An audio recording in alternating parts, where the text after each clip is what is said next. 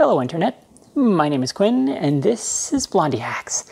So today we're going to work on making this delightful set of little Machinist jacks with optional integrated T-bolt. This is a great little afternoon project, and some really interesting mistakes are going to be made, so I will show you those. Stay tuned to the end for that. Okay, let's dive in. Here's the design of the Machinist jack that we're going to make in Fusion 360.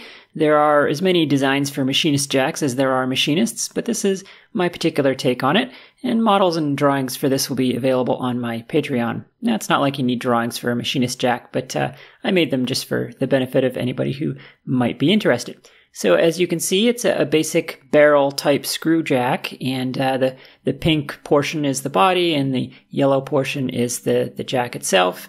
And then there is an optional T-bolt that threads into the bottom. And the T-bolt and the jack itself have the same thread on them, so you can just easily cut one thread all the way through. And so that way, if you want to or need to bolt the Machinist jack down onto your T-slots on your mill, then you have the option of doing that. Now, if you want to do this as a lathe-only project, you can just skip the T-bolt. It's optional. But I think this is a good project to do if you've just bought a mill and you need some Machinist jacks, because Machinist jacks, frankly, aren't all that useful on the lathe. And I do recommend making more than one of these, so I'm going to make two in two different sizes, kind of simultaneously here. I'll be showing you bits and pieces from each of those as we go along, but we're going to start with the main body of the jack shown there in pink. So I've got some scrap 12L14 round bar chucked up in the lathe here, and I'm taking a pass off the top here just to get it concentric, and then we can blue it up and mark out our dimensions that we're going to need here. And then we'll do some cutting fluid on there and start turning. And the great thing about this project is that virtually no dimension on it is critical, so you can just kind of have fun with it. So I'm setting up my shoulder there for the body of the jack.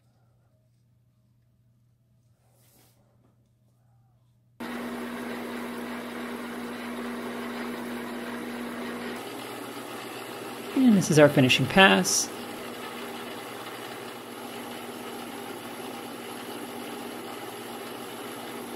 And we're aiming for 800, and about that, we kind of nailed it.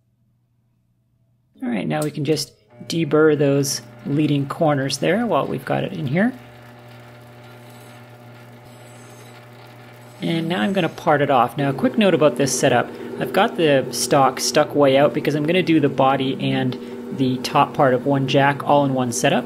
And so I'm parting most of the way through with the tail support in place, which is not something you normally want to do, but I don't part it all the way off, and then I pull the tail support out and finish the parting. And by doing that, I can part really far away from the chuck like that, and that allows me to reuse this setup as I'm doing here for the next piece of the jack. So I'm facing off the end once again.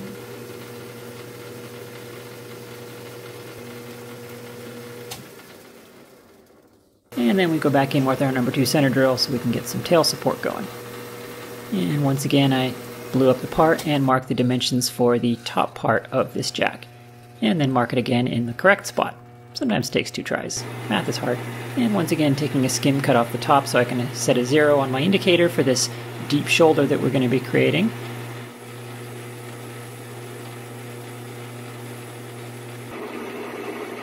And then I get busy with the turn-in. We've got a long way to go here, so taking aggressive cuts and not at all worried about surface finish.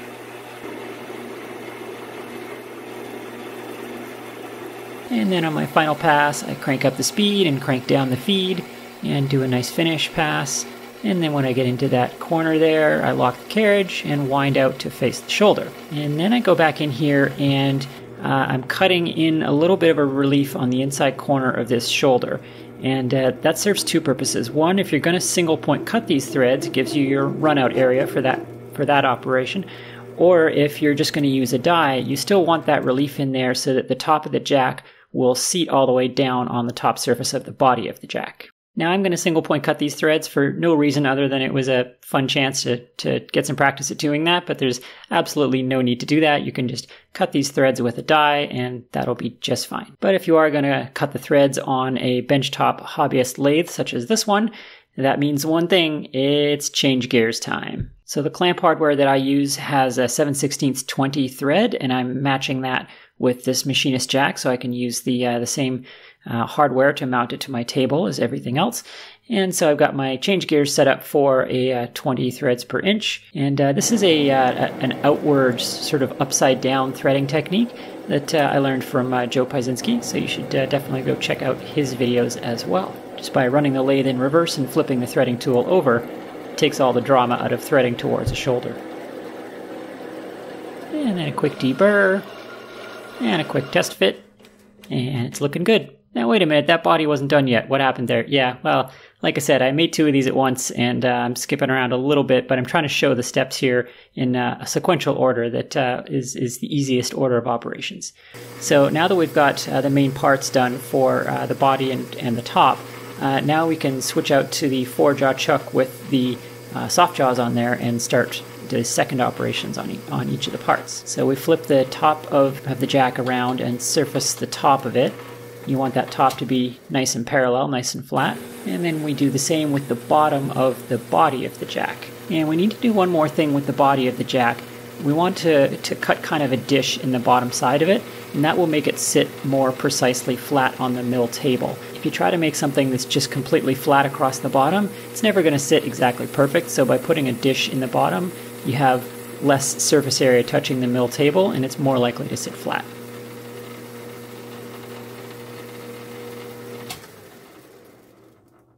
And then the customary deburring. And that's starting to look like something. All right, now we're going to cut the hole all the way through the base. So back in again with the number 2 center drill. And as I said, we're going to be cutting this 7/16 20. So I need to go all the way up to the tapping drill size for 7/16. So I'm going up in a couple of stages.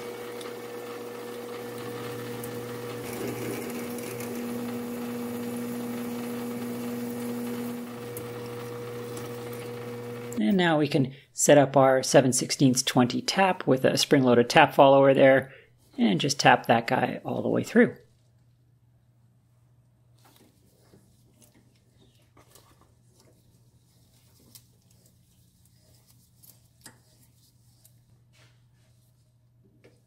And a quick deburr to make it look nice. Okay. So now I'm going to knurl that ring around the base, and this will make more sense when you see how the whole jack goes together, but we want the top and the bottom of the jack to both be knurled. And now I'm abusing my threading tool to chamfer the edges there. And a quick test fit of those 2 parts, and that's looking pretty good.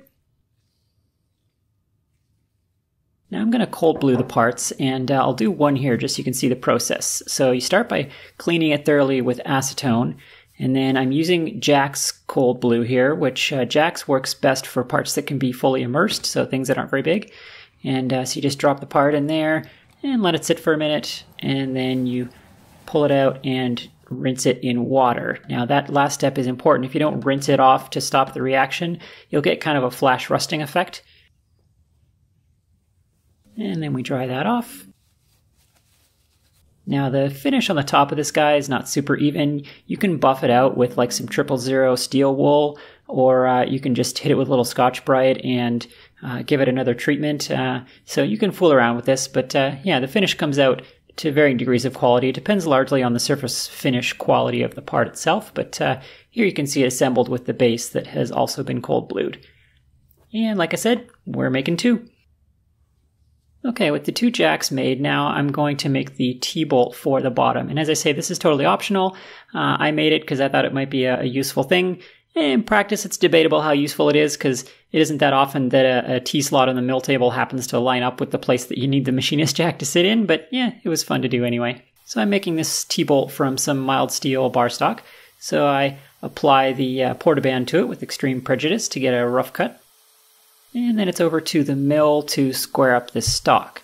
So I'm going to be using this 2-inch shell mill, which is a very convenient way to face off all 6 sides. And then I set this up in the vise on some parallels, and because all 6 sides of this are bandsaw cut, nothing is even close to square, so I just pick what looks like maybe the squarest corner, and I put that down and against the fixed jaw, and I use a piece of round bar to clamp the front of it, and then that's sort of approximating square, so you can square it up with hopefully removing the least amount of material. And tappy tap tap. So I start by facing off the top. I try to face off as little material as I can just to make sure I don't undershoot my desired final dimensions anywhere. And I thought this was my finishing pass, but of course there's still a low spot.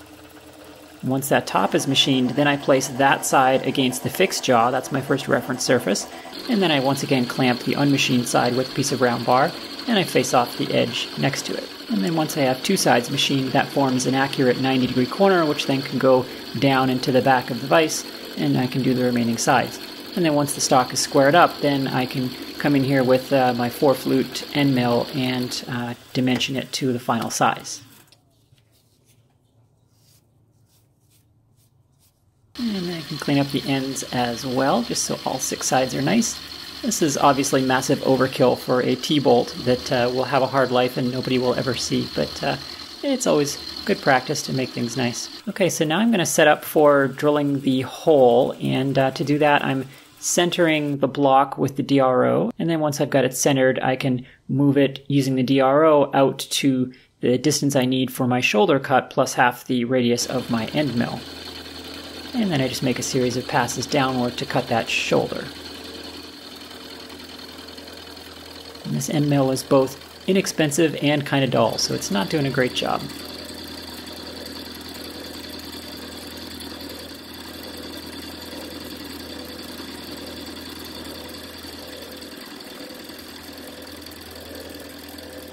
Alright, so a quick check with our depth gauge here just to see how we are doing. So I'm aiming for 350, so I got a couple more thou to go, and then what I will do is zero the z-axis on my DRO, and then I can cut the other shoulder to that same depth without having to measure it. So once again, cutting the other side, and I'm feeding in the other direction now so that I'm not climb milling, and that's starting to look like a T something or other. And just to keep me honest, I'll go ahead and measure the other shoulder. It looks like I came in a couple tenths over, so not too bad. Once again, this is a T-bolt, not precision machinery. Now in goes the Jacob's chuck, so we can drill that hole in the middle that the threaded stud is going to press into, as you saw in the fusion drawing. So I'm going to go ahead and center drill this guy. And again, I didn't have to change anything in my setup here because I already had the DRO zeroed, so I just had to move everything back to 0, and away we go. So I'm drilling in a couple of stages up to one size below my 7/16 reamer. So I'm aiming for a 2 thou press fit on this guy, which is probably overkill, but make it strong.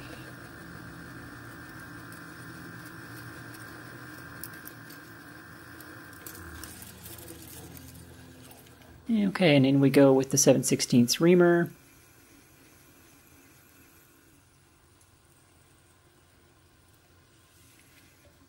And a quick test fit on the actual T-slots of the mill to see how we did. The part itself's all deburred and looking pretty swanky. And that slides in there very nicely. And the second test you want to do is pull it up and make sure that the top surface of the T-bolt remains below the surface of the table, because if it is at or above the surface of the table, you won't actually get clamping force from it, so there needs to be some space there. So now we're going to make the threaded stud that is going to get pressed into that T-bolt base. So back over to the lathe and another piece of scrap. So we're aiming for 439.5 thousandths, which will be a 2 thou press fit on a 7/16 hole, 7/16 being 4375.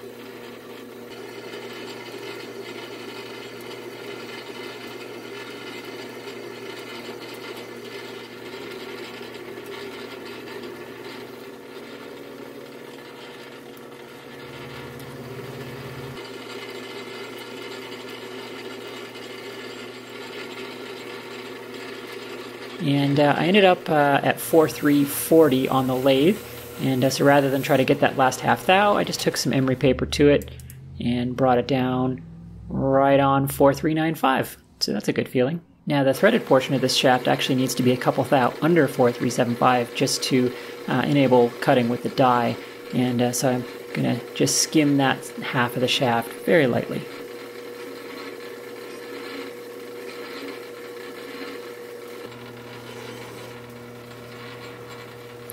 deburring, and it's looking good. And over to the tailstock die holder now with my 7/16 20 die. And we can go ahead and cut those threads in there all the way up to that little barely perceptible shoulder that we made.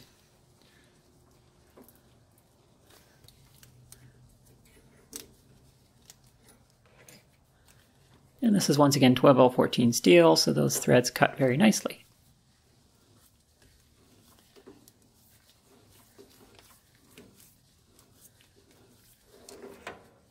And now we can part this guy off.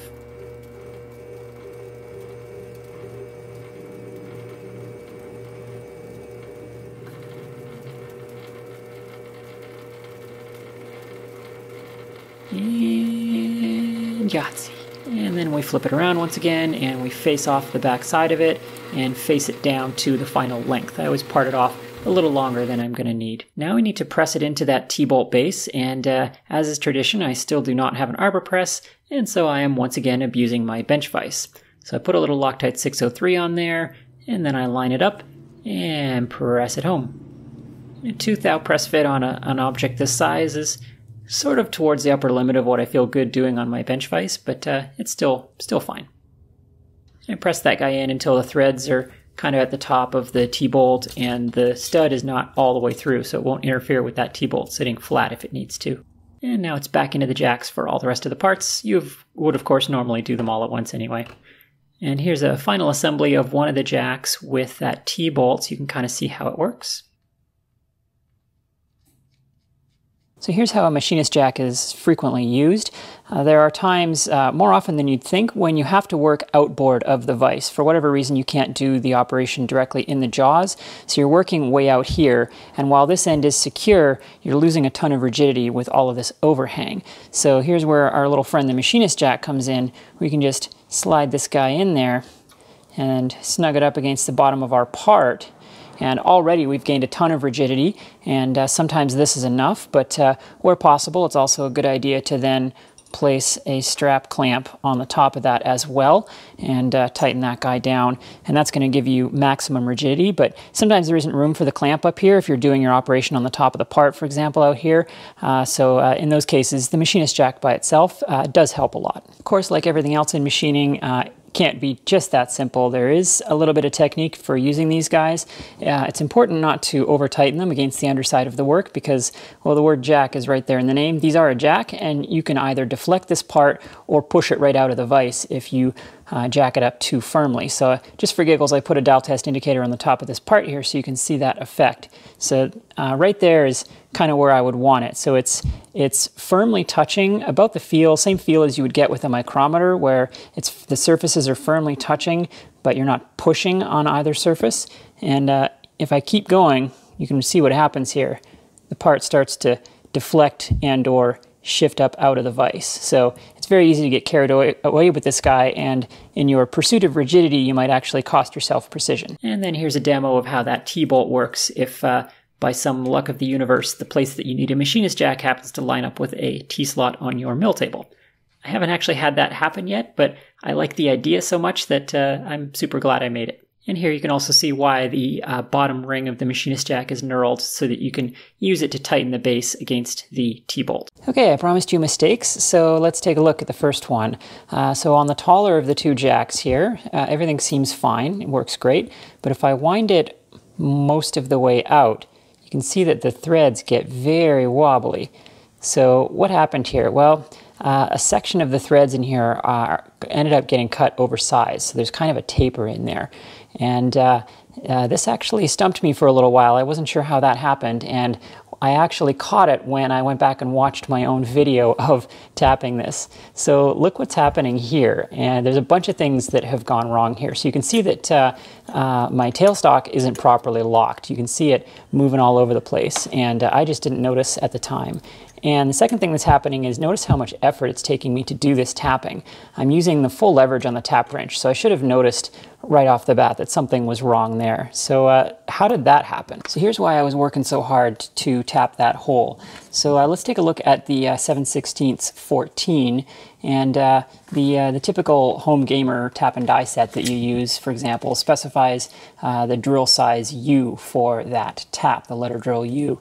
Now everyone always talks about the tapping drill size as though there's only one for any given thread, but actually you can choose different sizes. So here's a different chart that shows 7/16 14, also shows the U, but there's a second option here of 25/64.